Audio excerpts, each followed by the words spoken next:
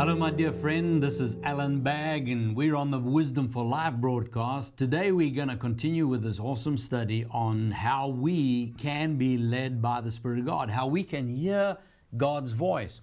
We've been having a look this week and see how God has given us promises from His Word that as sons of God, we are led by the Spirit of God. Remember Romans 8:14, as many as are led by the Spirit of God, these are sons of God. So when we are born again, children of God, we have the right and the ability to hear God's voice. Remember, Jesus said in John chapter 10, verse 27, my sheep know my voice, and I know them, they follow me. He said, my sheep hear my voice. Get a hold of that. Jesus said, my sheep, that's you and me as believers, is Jesus your great shepherd? Then He says, as His sheep, you hear His voice. And we've seen already from using examples from the Word of God that people in the Old Testament heard God speak to them. We see under the New and the Better Covenant that we are able to be led by the Spirit of God. And we've used the example that you are watching this program on television. You are seeing the signal because you tuned into the station. Now, if this television set that you're watching on wasn't tuned in, you wouldn't see me speaking to you, and yet I would be speaking at this moment. So the fact that you've tuned in means that you can hear me speak. And so God is speaking to us all the time. Jesus said we hear His voice. But sometimes what I hear, I may not even realize that it is God speaking, because if I don't know how to hear and I don't know what to expect to hear, then I will have missed what He said. So I'm going to go on the knowledge that Jesus said, my sheep hear my voice. So that is something we just make a quality decision to receive by faith. Even if I don't think it so, even if I feel like it's not happening, I make a decision. If Jesus said I hear His voice, I hear His voice. So make that a faith statement right now with me. Just say this: Father, I thank You. According to the words of Jesus, He said, I hear His voice. So by faith, I receive that. I hear Your voice. Amen. Now, what does that sound like? How do we hear His voice? We got an insight to that. If you have a look at Matthew 16, Jesus was having that discussion with His disciples. Remember, He said, who do men say that I am? And He called Himself the Son of Man. And then they started talking about reincarnation, about other prophets coming back. But then Jesus got down to verse 15. He said, but who do you say that I am? And Simon Peter answered in verse 16 and said, you are the Christ, the Son of the living God. And Jesus answered and said to him, blessed are you, Simon Bar-Jonah, for flesh and blood has not revealed this to you, but my Father who is in heaven. So He's saying here that He's blessed, number one, because it's not flesh and blood that He's relying on. Number two, that He heard this voice from God. He heard the Father speak to Him. But now I want you to notice, Jesus didn't use the word hear. He said, flesh and blood has not revealed this to you, but by my Father who's in heaven. So Peter had this revealed to him. Revealed is different to hearing the way we traditionally think of hearing. The traditional understanding of hearing is there must be a sound. And so the same way, when Jesus came out the waters of baptism, they heard God speak audibly that day. This is my beloved Son, in whom I'm well pleased. But there's other examples in the Bible where God did speak, and some people around there thought it thundered. So it just was like a loud noise, a boom or something, and they didn't hear the detail of what God had said. Sometimes it can happen. Some people hear, but others didn't. Like in the Old Testament, when Eli was talking to Samuel, Samuel heard God calling, but Eli didn't. So he realized God was speaking to him personally.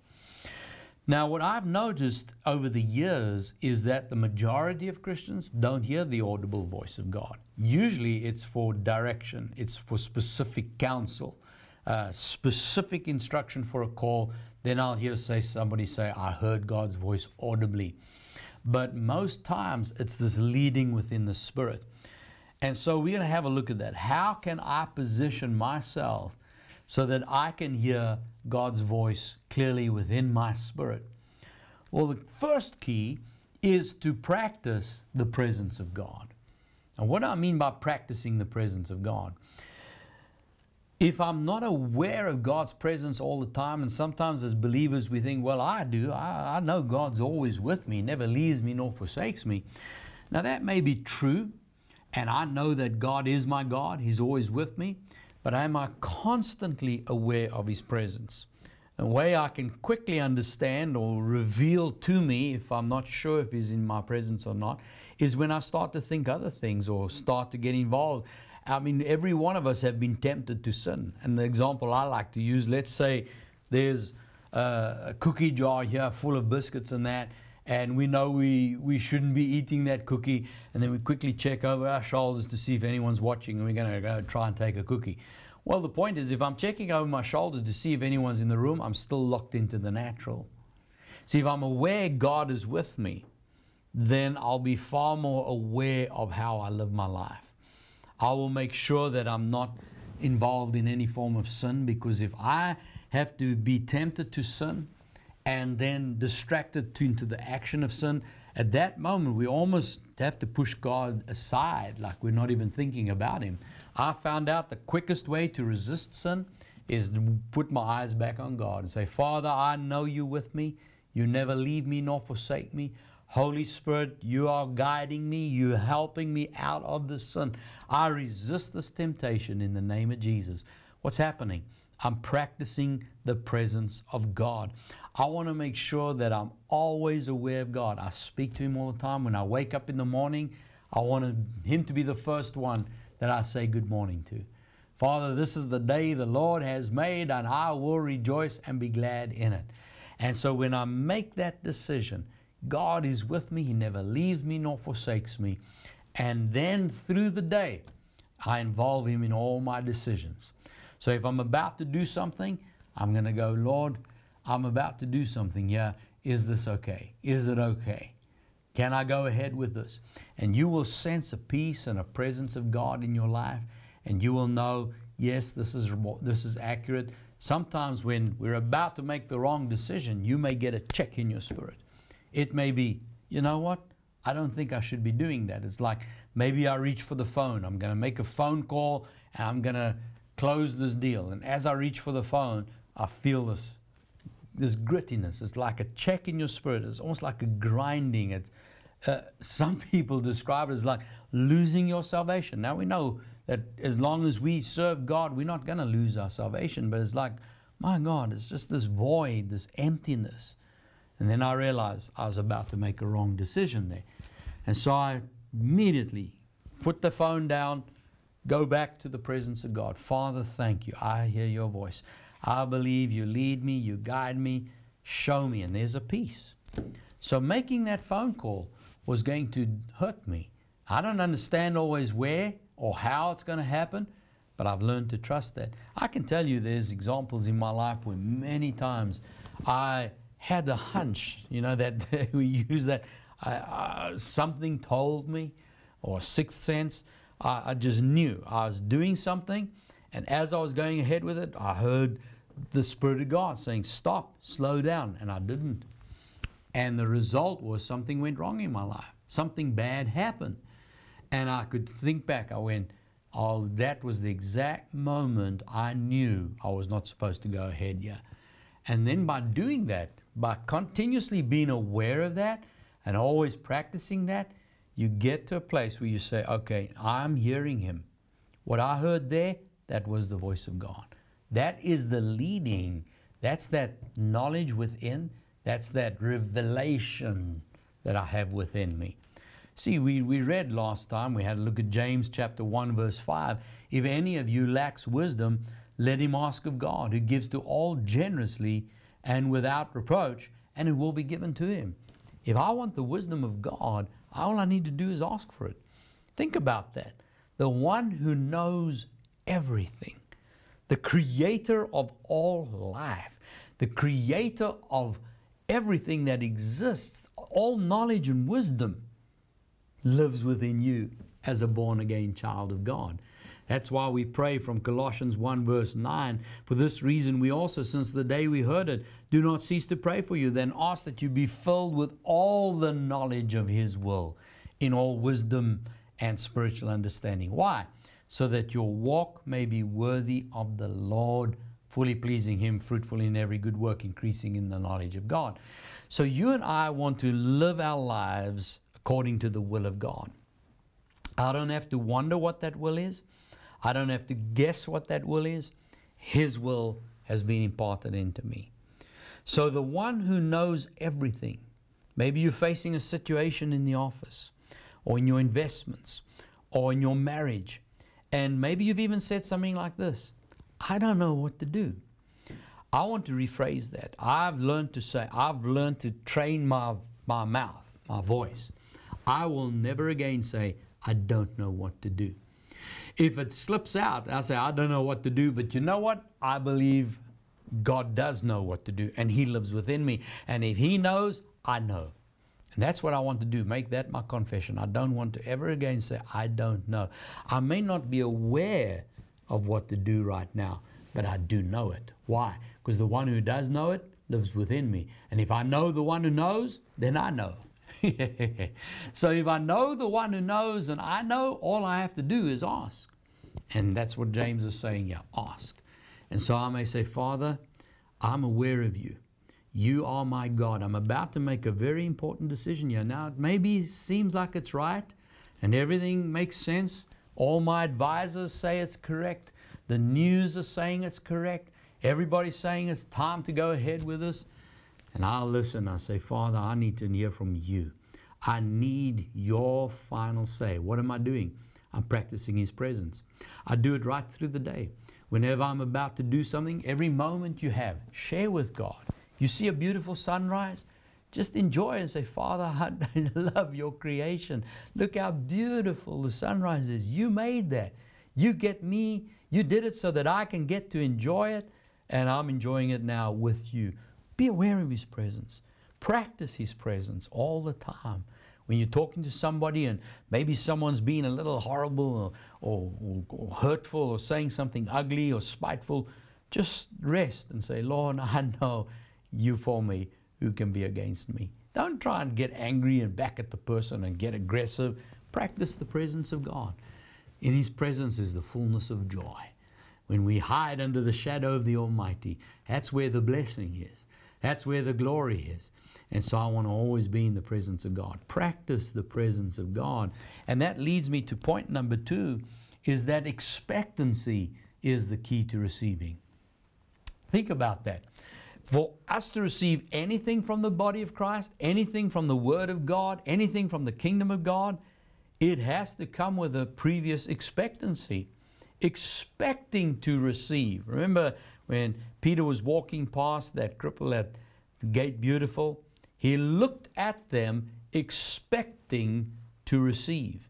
Now, he was obviously expecting money, but there was an expectancy. And what Peter did is readjust him and said, silver and gold I don't have with me, but what I do have, I give you. Now pick up your bed and walk. He readjusted his expectancy, but until there was expectancy, he couldn't have received. Remember the woman with the issue of blood, Mark chapter 5, how she said, if I can just push through this crowd and I can just touch the hem of His garment, I will be made whole. There was an expectancy. So she pushed through that crowd and she touched the hem of Jesus' garment. He stopped and looked around and said, who touched me? Now everybody was touching Jesus. That's why there was, what do you mean who touched you? You're in a crowd. So everybody is trying to touch Jesus. He's the famous man. He's the Savior. He's the healer. I want to shake His hand or just pull on His garment or just whatever. And they were touching, bumping, moving down the crowd. Next moment, He stops because something happened. They said, but what do you mean who touched you? Everybody's touching. He says, no, I felt power flow out of me. Somebody took something here. And this woman now, she's been exposed. And, according to Jewish tradition, she shouldn't even be in the crowd there because of the flow of blood.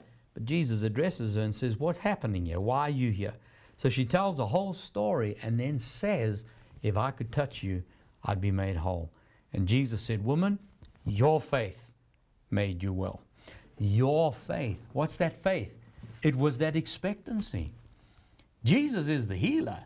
I mean, it was His power, His healing, His anointing. Without any of that, she wouldn't have been healed. But the power only flowed because she expected it. And so that's why I keep saying expectancy is the key to receiving. If you want to receive anything in the body of Christ, it's expectancy. Remember, Jesus came into a city one day and there were crowds all coming out to see Him. I mean, the streets are packed. But there was one man who climbed the tree, Zacchaeus, and Jesus looked up at him and said, I want to come and have lunch with you today. There was someone who stepped out the crowd, expectant, and they got their answer. So what am I saying? I want to live and cultivate a love life with God where I'm always aware of His presence and I'm constantly expecting to hear. Now, I may not always hear the direction of God, but I'm always expectant for it. Father, what do you want me to do here? And that's why I use, for the smallest of decisions, I will practice the presence of God. Sometimes, you know, we kind of joke around whether, would God tell you what color tie to wear? No, those aren't big decisions. I don't need God's advice on wearing a color tie. But sometimes I'll even ask my wife, I'll say, which one do you like, the blue one or the red one? And she'll look at the two and she says, I prefer the blue one. Well, then I'll wear the blue one because I want to bless her, please her, have her involved. I can choose the color of my tie. It's not like that's a major decision, but that's what a relationship is. And so sometimes I'll do that with God. I'll say, which one do you prefer? And I mean, he doesn't always have to answer me, but I'm practicing that presence. I'm practicing and I'm expecting to hear. I want to know what God thinks. And so when it comes to major decisions in my life, I don't want to get to the place where all of a sudden I need to hear God's voice. See, when you're in a relationship with someone, you recognize their voice. Think about this. Any parent with a child, those children could be on a playground with hundreds of children, but if your child shouts out, maybe it got hurt or something and it screams, there's something in you where you, even subconsciously, before you're even aware it's them, you hear that voice. You can hear my child, you can hear your child shouting through a crowd of people. Hundreds of voices, but that one clear, distinct voice. Why? Because you know it. You've spent time with that child. I know for me and Janine, I remember when we first got married, I used to like to play jokes on her. This was before I was even saved. I'd try to phone and prank call her, and I could do anything I like. I could try and muffle the voice, change my voice, do anything. We were just two young kids having fun with each other. And every time I tried, doesn't matter how serious I got or how serious the situation was, she could hear me and she said, Doll, I know that's you. I can hear it's you. I was thinking, well, how's that possible? I mean, I've changed my voice and everything. See, she wasn't listening for the sound. There was that relationship. She could hear the personality. So by spending time with God, trusting Him in all the little things, let Him lead you, direct you in the smallest of matters, and by listening to the smallest of matters, you are continuously aware of His presence. You may think this is God. This is how I used to learn. Sometimes I think, well, that must be God. I think that is God. And then I go ahead and make the decision, and then it didn't work out the way I expected. It hurt me, it broke, it was the wrong decision. I don't go back and say, but God told me, I don't understand this. No, I heard wrong. That wasn't God. It was my mind trying to make it sound like God. And you, if you're honest with yourself and you keep training yourself, you go back, okay, that wasn't God. And then next time I listen, I hear that, I think, no, that's my own head. I'm not listening to that. I'm trusting God. Then I hear His guidance, and then I make the decision, and this time it's a wise and it's an accurate decision. By doing that regularly, yes, no, yes, no, successful, not successful. Eventually you start to realize you can very quickly learn, that's my voice. No, that's the devil. That's trying to influence me. I take that voice captive to the submission of Jesus. I punish that as disobedience. And then you'll eventually get to a place where you start to hear. Now you're hearing more successfully. And it takes time. But by developing that, you develop the process and you train your spirit man to discern. What's happening? You're fine-tuning. You're fine-tuning. You're cutting out all the clutter, all the noise, all the distractions. And by doing that, you're getting to a place where you become more and more sensitive to God's voice. So I want to encourage you to do that today. Make a decision. Just celebrate God's presence. Make a decision in everything that you do. Involve God. Make a decision to listen for His voice. And I know as we do that, it'll take you closer and closer. Now, I've got another key I want to share with you tomorrow, and we'll get back to that. But other than that, I've got something else I want to share with you. I'll see you after this. Did you know that God speaks to us every day? Would you like to hear His voice and have every question answered that needs answering? God is speaking to us all the time. No matter what decisions you need to make, God wants to help you make wise decisions that will help you succeed in life. Which tells me I need to be able to hear Him. In this new series by Dr. Allan Bagg, you will learn that you have an awesome ability not to only recognize God's voice, but also hear the voice of God so that He can guide you into the abundant life Jesus paid for us to have. God wants to tell me because His desire is for you to prosper. His desire is for you to succeed. Contact us at these details. Order your series today and learn to recognize and follow the voice of God's guidance toward a successful future. Hearing God's voice can literally be the difference between failure and success, the difference between lack and poverty and prosperity. See, God has great plans for us, and He's guiding us. And sometimes we can hear things that we know we may need to do in the natural, and yet that natural plan can still end up being a failure because of a circumstance I wasn't even aware was going to happen in my future. But God is giving us insight into that. He can tell you exactly, if you're going to join that company, then maybe that company is going to go bankrupt. So you must rather go look for a job somewhere else. And God will lead and guide and direct you to that. So how do I hear that? So that I can succeed in everything that God's called me to do. This is an 8-part series where I teach how you can not only hear God's voice, how you can be led by Him, but I also give instruction and guidance, coaching literally from my own personal life using the scriptures from the Word of God. And when you hear it, faith comes by hearing, hearing by the Word of God. As you go through each one of these different CDs, 8 parts in total, by the end of it, you will be hearing God's voice and He'll be guiding you and directing you, and you'll be able to hear it so that you can fulfill what God's called you to do. So get yours today. Now, the greatest call you can hear is the call to salvation. And God's using me today in your life. He is the one that's calling out today to say, come home, give your life to Jesus. Maybe you've never yet done that, but today is your day. Right there where you're watching the program, why don't you pray this prayer with me now? Say this, Dear Lord Jesus. Say it out loud with me. Dear Lord Jesus, thank you. You gave your life for me. You died for me. And then you rose from the dead. Today you are alive. I believe that. I call you my Lord. You are my Savior. Today I'm born again, a child of God. Thank you, Jesus. Amen. Amen. Well, praise God, my friend. If you just prayed that prayer, you are a child of God. I have a gift for you. This is a card that's going to explain to you what's happened now that you are a Christian and some guidelines for your life as a Christian. This is a card that will help you study through your Bible in a year. And then this wonderful CD, My Christian Passport Out of This World of Failure into His Kingdom of Victory. I want to sow that into your life. It's a free gift from us to you. Please call us on that phone number or write to me at that address. And when we get your details, we'll send that to you. It'll be with you in a few days' time.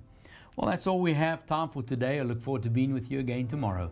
This is Allan Bagg reminding you Jesus is Lord. Remember, life is a choice. Choose life. God bless you. At allanbaggministries.org, you can find out more about Allan Bagg, the call of God on his life, and more about who we are as a ministry. On our website, you will also be able to connect with us by making use of our contact details. You will also find out about the heartbeat of Allan Bagg Ministries and how you can know Jesus as Lord and Savior. Hello, my friend. My name is Allan Bagg, and welcome back to Wisdom for Life. On our website, you will be able to watch our current television programs as well as catch up on any previously broadcast programs you may have missed. You will also be able to find the platforms we are broadcasting on, as well as join us for our live streamed services at the Bay Christian Family Church over the weekends and special occasions. At allanbaggministries.org, we will help you to connect with Allan Bagg when he ministers in your area. So keep a close eye on his itinerary for up-and-coming events in your area. If you would like to get hold of some resources taught by Allan Bagg, browse our online shop for some faith-building material that will help you further your knowledge on the many topics available.